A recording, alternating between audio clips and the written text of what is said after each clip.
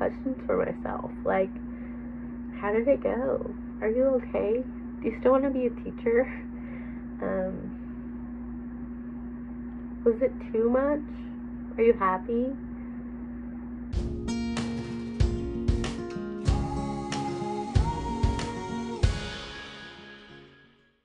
Yes, I still want to be a teacher. It was absolutely amazing. I am really happy. I'm happy with my choice in education. And this student teaching process was a lot, but it wasn't half of the things that I'm gonna have to be doing as a first year teacher. So it was great. I loved it. There were some things that I probably didn't need to do. Is the parent contact. Although I am happy that I did give them an opportunity to contact me, nobody did. So the binder. So some of the things in there I didn't need, like the transportation. Like, my teacher had her own way of transportation. But like, I did need a binder to put all the curriculum and to keep my lesson plans organized and for worksheets that my teacher had given me. So I think you should make a binder, but maybe don't put anything on the tabs yet. I'm happy that I had a My Why tab, but my kids weren't kids who got a lot of free draw time. So I didn't get a lot of drawings. But maybe your school does have a lot of free time, so you would get like drawings and cute things. On the last day, a little girl like tore a corner of a paper, so it's like a triangle, and it says "I love you" on it. That's literally the only thing that I got from that class, but it was like really cute.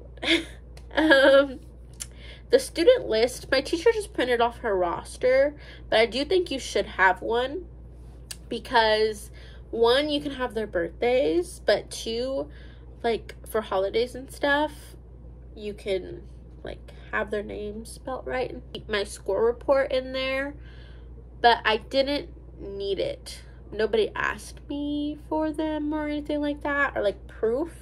I just kind of said, yeah, I passed all my exams. I used my planner, but like I said in the video, I'm genuinely a very planner-y person. If you are not that person, don't get one. You don't need it. And I'm happy that I brought like aspirin, Tums, things like that. I use my deodorant a lot. I'm surprised on how much you forget to put on deodorant. It's not just me. I forgot deodorant a lot of times, and I was like, I'm so glad that I have this in this corner. A sweater. Take a sweater. It's so cold. For what reason? It is so cold. Take a sweater. Take an extra like dress. I don't know if your CT is gonna be as awesome as mine, but my CT, she was like, this is your classroom. So like, I could even like hang clothes in there if I wanted to. I would have an extra set of clothes just in case. I didn't, but I think it'd be good to have. Okay, and I wanted to show you guys my online calendar. And my kids loved the About Me PowerPoint. They loved getting to know me, and they would even talk to me all the time. Like, you have chickens? How are your chickens? Can we see your chickens? What about your dog? Oh my goodness, your cat is so cute. And so, like, it was just a great way for them to get to know me and, like, make conversation for the whole semester. So, let's get into how I lesson planned. So, I got this from Teachers Pay Teachers, and, like, I color-coded it. But, let me show you. I really like this because I can type in everything that I am teaching for that week or things that I need. And then I color coded everything so that when I was counting my days, because like I said, we have to do 75 days, I was able to see, okay, 1, 2, 3, 4. Okay, I have 4 days this week. Oh, but I missed that Monday. Oh, I'm leaving early for class. Oh, it's a teacher work day. So it was really great way for me to stay organized. So I'll have this calendar thing linked below. Be true to who you are. If you're not somebody who is a type A person like me, don't even stress yourself out by starting one. Do it how you do it. Take it one day, 1 week at a time. But I'm somebody who plans ahead. So I needed this for my sanity, to know what was coming up next, what I needed, how many days do I have, and things like that. So I hope this was helpful. There wasn't really anything that I would say that you need to do other than be yourself. Be yourself as a teacher, be yourself as a person, and don't be afraid to tell people your ideas, because I found a TikTok. I found a TikTok literally of the website Gimkit, and I was like, this would be fun for my kids. So I brought it up to my teacher, and she was like, yeah, make one and we'll like bring it up during planning.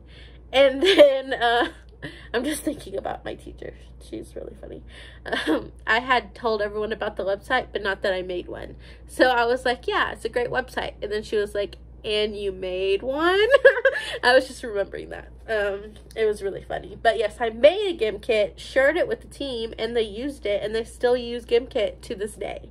And so I thought that was really cool, because like as a student teacher, you kind of feel like I'm new, I don't know anything, but like you're bringing things as well as they're teaching you. So don't be afraid to speak up.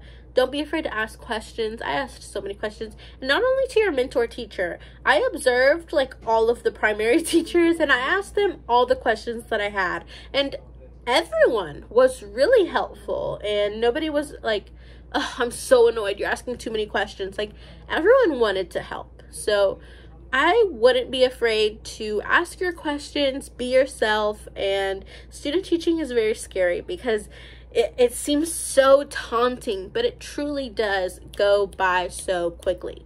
Like, it was just January. How did I already graduate? So, enjoy every moment. You're gonna miss these kids, even when they're absolutely getting on your nerves. Take it in, because you're gonna miss them. I miss my kids a lot, and it was a great experience. My student teaching was fabulous. So if you have any specific questions for me, let me know down in the comments. Get to know your APs, your instructional specialists. Ask them questions. I was so scared of my instructional specialist, like in the beginning. She just seemed so scary to me. I think it was just because she always had like an AP microphone thing, and I have like PTSD for when I was in school. But she was so nice. Like when I finally got to know her and talk to her, I just wanted to ask her all of the questions, and she was so helpful and so sweet, and I loved her. Like she even gave me her personal number and was like, if you ever need anything, let me know.